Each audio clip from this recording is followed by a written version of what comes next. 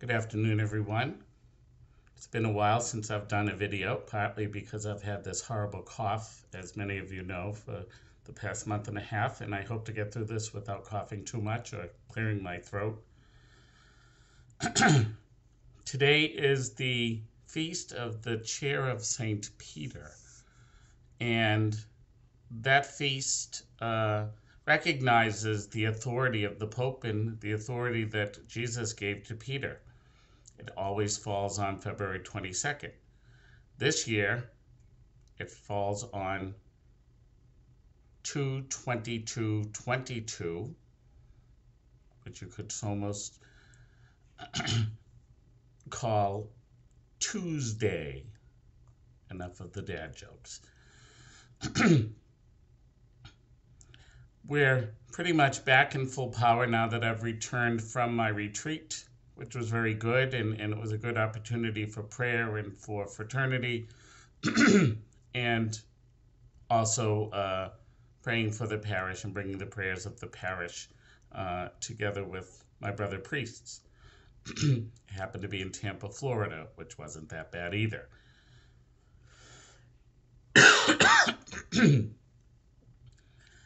One of the things that's come about over the last 2 weeks, as we see not only in the town, but we're going to see in the churches, some of the changes in the COVID protocols. If you think of it, the Code of Protocols started coming into play just under about 2 years ago. It seemed like hoping at the time that it would be a quick thing, but it really hasn't been. And I think it will be continued to be something that will be with us all of our lives. According to the Catholic Church and the Archdiocese of Boston, we will lift the mask mandate on March 1st. So next weekend, the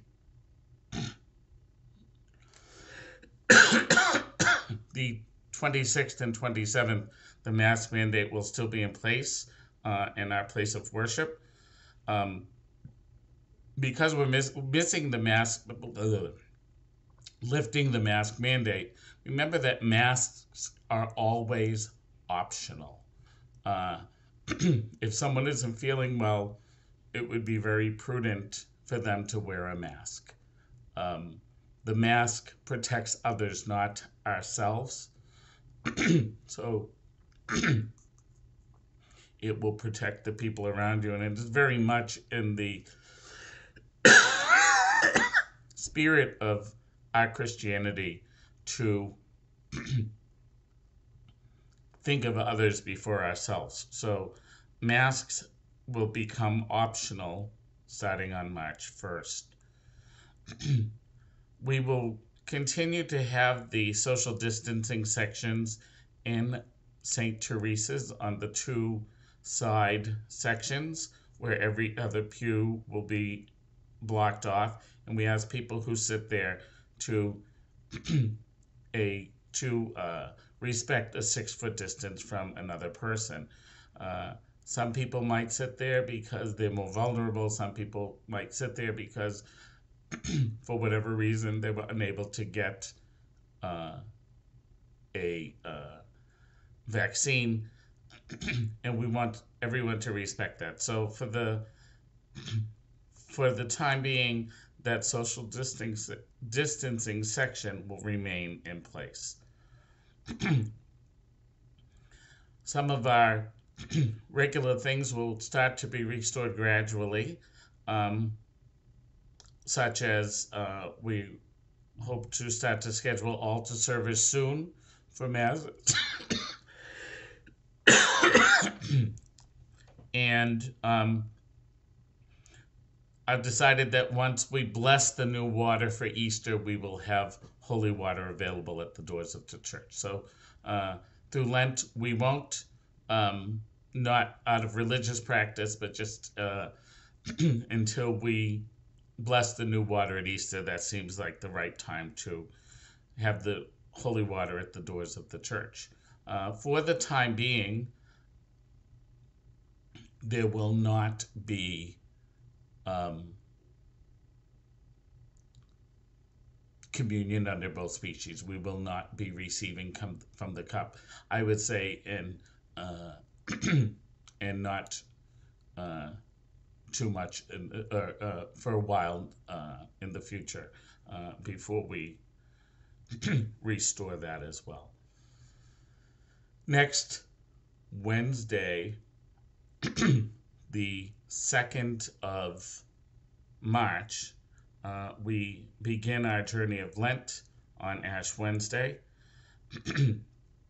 Lent for Catholics is a time of prayer, fasting, and almsgiving, increasing our prayer, increasing our opportunities of prayer, um,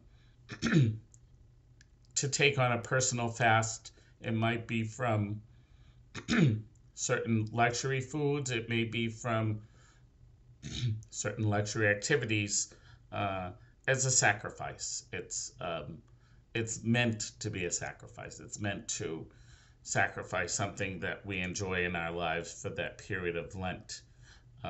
Sometimes it's also will spearhead us for our lives. For instance, if we can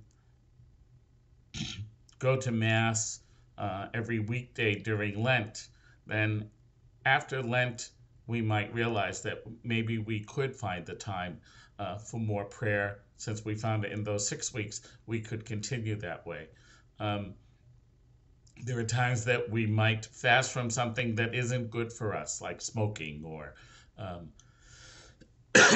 other things. And it doesn't make sense then on Easter Sunday to go back to that bad habit. So Lent is a time of fasting, but it's also a time of renewal and a time of changes in our lives. Almsgiving kind of follows from the fasting. If we're able to give up certain things, that would open some resources that perhaps could go to things that are more useful, especially the care of the needy and the underprivileged. So they kind of go hand in hand. During Lent, for Catholics, Ash Wednesday and Good Friday are days of fasting, where one meal is taken and the other meals during the day should not together constitute a complete meal. That's required for people between the ages of 18 and 59. Fridays during Lent are days of abstinence from meat, and that's for people ages 14 and up. One exception this year will be on Friday, March 25th. It's the Solemnity of the Annunciation, when the angel declared to Mary that she would be giving birth to the Son of God. Because it's a solemnity, we don't fast on that Friday.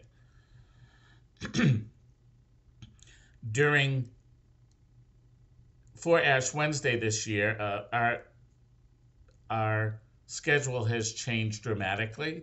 Number one, since the last time we gathered for Ash Wednesday, we were 3 parishes and now we're 1.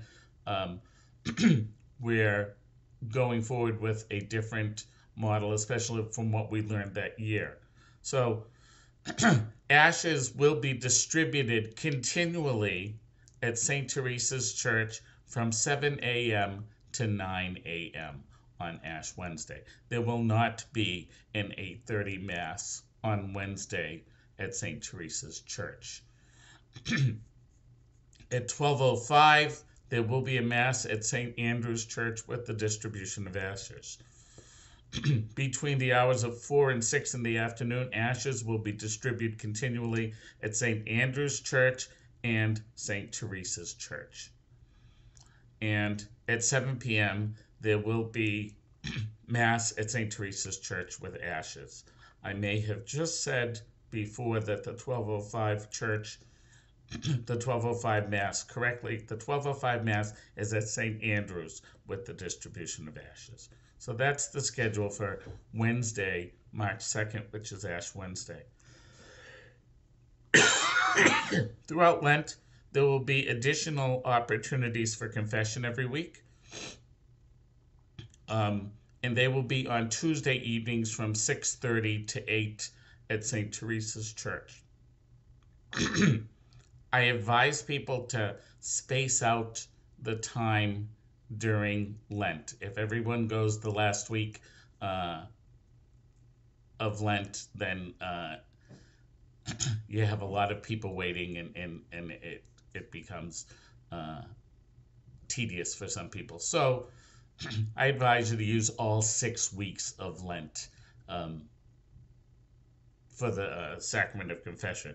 We will also continue to have confession, of course, on Saturdays at 2 p.m. Stations of the Cross this year will be celebrated 3 different Fridays during Lent. March 11th at St. Teresa Church at 7 p.m., and that will be hosted by the Women's Club. March 18th, we're going to do it a little different. We're going to have an outside Stations of the Cross with our new outdoor Stations of the Cross that were provided by Seth Moody for his Eagle Scout project, and they're beautiful, and it would be a nice opportunity to walk the stations. There will be chairs for those who have a hard time walking. And then on April 8th, Stations of the Cross will be celebrated at St. Andrew's Church, and that's being put on by the liturgy, being hosted by the liturgy committee.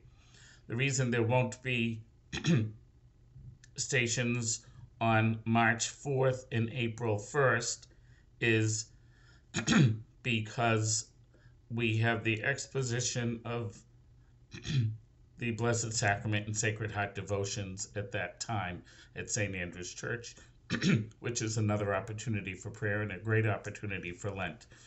And the reason we're not having it on March 25th is because it is a solemnity. As you start to think of what you're doing for Lent, we ask the question, do you know what you're going to be doing for Lent this year? We invite you to join the small group as a way to carve out more time for God. Scripture groups can help you read the Word of God, consider how God is already active in your life, and discover God's missions for you. Check out our website for more details and to register. It's great to be back and doing a video again. I know it's been a while. I wish you all a very blessed Lent as we enter into this beautiful holy season, and time to reconsider our relationship with God. And as always, we end in prayer. In the name of the Father, and of the Son, and of the Holy Spirit. Amen. Our Father, who art in heaven, hallowed be thy name. Thy kingdom come, thy will be done, on earth as it is in heaven. Give us this day our daily bread, and forgive us our trespasses, as we forgive those who trespass against us. And lead us not into temptation, but deliver us from evil. Hail Mary, full of grace, the Lord is with thee. Blessed art thou among women, and blessed is the fruit of thy womb, Jesus. Holy Mary, Mother of God, pray for us sinners, now and at the hour of our death. Amen. Glory be to the Father, and to the Son, and to the Holy Spirit, as it was in the beginning, is now, and ever shall be, world without end. Amen. Mary, Mother of the Church, pray for us.